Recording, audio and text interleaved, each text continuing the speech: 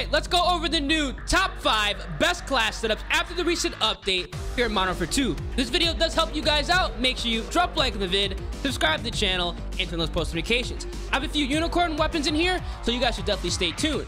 Now, for the first class setup, we're taking a look at the CHIMERA, one of the new assault rifles added in multiplayer. Very good for that matter. Now, for the first attachment, we are going to go ahead and rock the Bruin Flash Grip to bump up that sprint to fire speed as well as aim down sight speed. A great attachment on this assault rifle in order to bump up the close range handling. Now, for the tuning, we are going to bump up the sprint to fire speed to -0.19, and we're also going to increase that aim down sight speed to -0.71 in order to destroy people at close ranges a little bit easier. Now, for the stock, we are going to rock the Ravage 8 stock, a great attachment choice coupled up with that Bruin Flash Grip to increase that crouch movement speed, sprint speed, as well as aim down sight speed. If you guys are running gun aggressive style players, this is an attachment you guys want to have equipped on the CHIMERA. Now, for the tune, we are going to bump up that aim walking speed almost all the way down to -2.09, and we're also going to bump up that aim down sight speed almost all the way down as well to -3.48. Remember, maxing out these sliders is not going to be your best option here. It's going to create negative values, making your weapons worse, so make sure you guys tune these attachments to a T.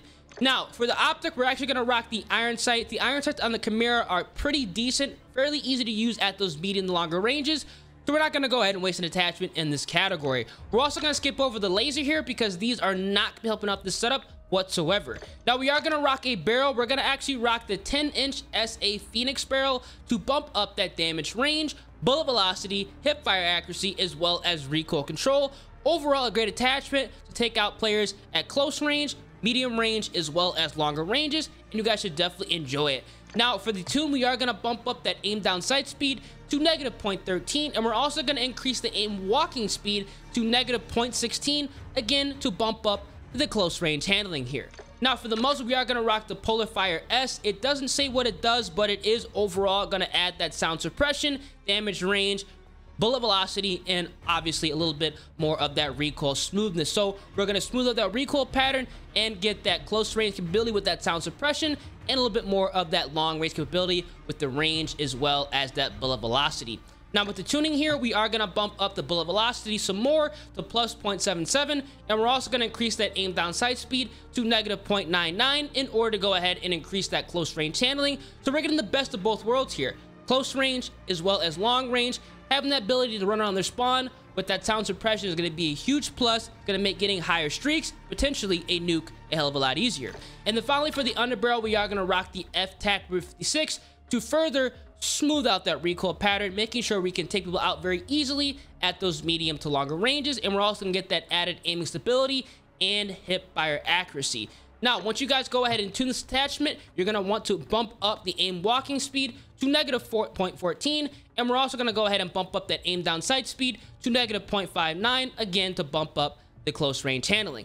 Now, once you guys jump into the firing range with these attachments equipped and tuned, you're going to find that the CHIMERA has relatively quick ADS, and it's going to have a very, very controllable recoil pattern. This will make it very easy to take people out at those medium to longer ranges. Mainly the build is going to be the combat knife, stun grenade, proximity mine, and for the custom perk package, we have on double time scavenger, resupply, as well as quick fix. And then finally, for our field upgrades, we have pro enabled with munitions box as well as dead silence.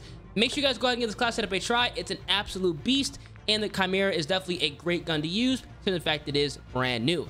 Now, for the next class setup, we are going to take a look at the MINIBAK. This is definitely one of the most underrated SMGs in the entire game, probably because it does take a little bit of time to get it unlocked. You have to use a bunch of other weapons to unlock this submachine gun, but it is worth the time and effort to do so. Now, for the first attachment, we are going to rock the True Tac Grip to bump up that sprint to fire speed as well as aim down sight speed. A great attachment to run on this SMG because we're going to be able to snap on the players very quickly, get that first shot. Now, for the tune, we are going to bump up that sprint to fire speed to -0.44, and we're also going to bump up that aim down sight speed to -0.87, again to bump up the close range handling.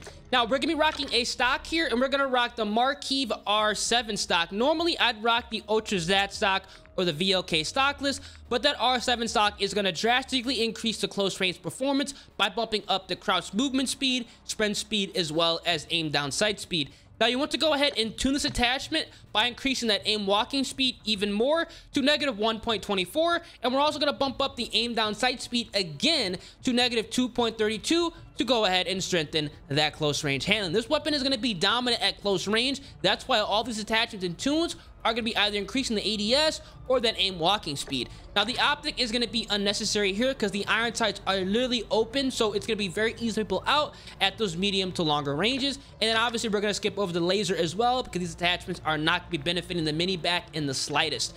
Now we are going to rock a barrel here. Luckily this is going to be the only barrel of choice, and it's going to be the Box 7 279mm barrel, allowing us to have that increased damage range, hip fire accuracy, as well as bullet velocity. Just in case we get caught in a medium to long range gunfight, this is going to drastically help us out when taking out those players.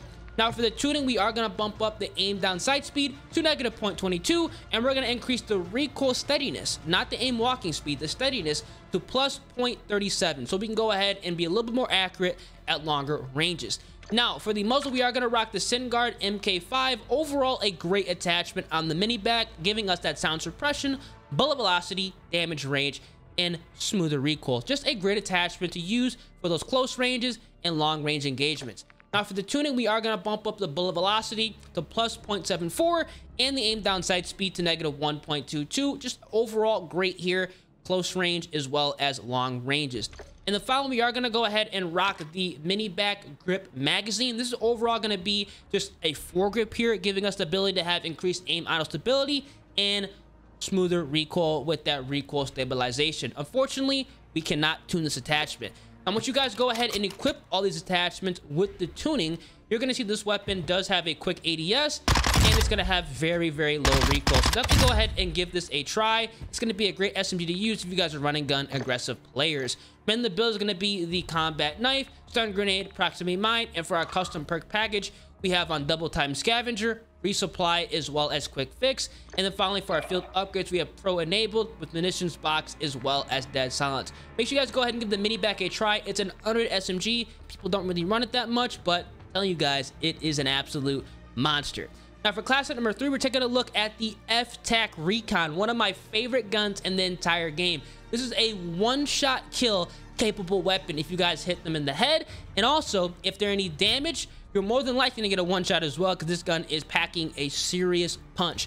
Let's go ahead and break down this class setup. So first off, we're taking a look at the X10 grip. A great attachment on this weapon, increasing that sprint to fire speed as well as that aim down sight speed. Definitely go ahead and run this, because with a gun that can kill in one bullet, you want to get your first shot so you can get that kill very easily. Now for the tuning, we are going to bump up that sprint to fire speed to -0.36, and we're also going to increase that aim down sight speed some more to -0.77. Just overall a great attachment that complements this weapon very much. Now we're going to skip over the stock here. Normally I'd rock a stock on a weapon like this, but there are far better attachment options here, so we're going to have to go ahead and skip over this. If they do go ahead and buff the magazine capacity on the FTAC RECON, we will go ahead and put a stock on it, but for now, we're going to have to skip this attachment. We are going to rock an optic, and it's going to be the Cronin Mini Pro, allowing us to have a cleaner optic picture. The blue dot sight is going to be perfect on this battle rifle, so make sure you guys go ahead and have this equipped. Now for the tune, we are going to bump up the aim down sight speed almost all the way down to -2.81, so we can go ahead and get a faster ADS and just overall snap on the players and get those kills. We're skipping over the laser here because it's just not going to be necessary. And for the barrel, we are going to rock the Bull Rider 16.5-inch barrel. This is going to be key and the best barrel to run on the FTAC RECON, giving us increased bullet velocity, recoil control, damage range, as well as hip fire accuracy. A mandatory attachment here, the recoil control is going to be key because this gun is going to have recoil without it. But once you have this equipped, it's going to be very easy to take people out at those longer ranges. Now for the tuning, we are going to bump up the aim down sight speed to -0.27, and we're also going to increase that recoil steadiness here to +0.40, and overall just make sure this weapon is easy to use at those medium to longer ranges.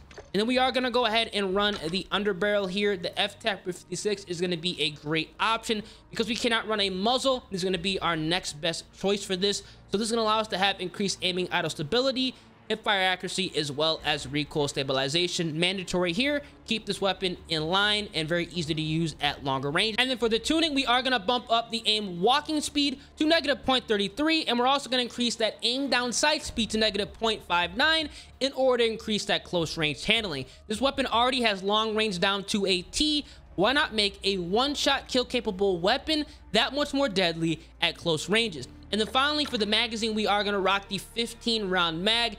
10 rounds by default is not going to be enough. 15 is going to be perfect. 15 shots, 15 kills, you're halfway to your MGB nuke. And once you guys jump into the firing range, you're going to see this weapon does have a quick ADS, and it is going to be a one-shot headshot and 2 shots consistent at those medium to longer ranges. Mainly the build is going to be the combat knife, stun grenade, proximity mine, and for the custom perk package, we have on double time scavenger, resupply, as well as quick fix. And then obviously for the field upgrades, we have a munitions box as well as dead silence. Definitely go ahead and give this class setup a try. It is nasty and quite underrated here in multiplayer, even though it does kill in one shot. Now for class set number 4, we're taking a look at the STB556. This was the go-to gun, still is a go-to gun here after the update, but when the game first came out, everybody loved it, including myself. Now for the STB, we're starting off with, actually, we're skipping over the rear grip here. These attachments are going to be pretty much worthless on this weapon. It's not going to help us out at all. We're also going to skip over the comb because these are just not going to help us out. I wish we could rock the TTF3 riser for that increased ammo reserve, but we just can't have it. We don't have enough slots. So instead, we're going to jump right over the stock and rock the Bruin MX9 stock to increase that crouch movement speed, sprint speed, as well as aim down sight speed, making sure we can take people out very easily at those close ranges.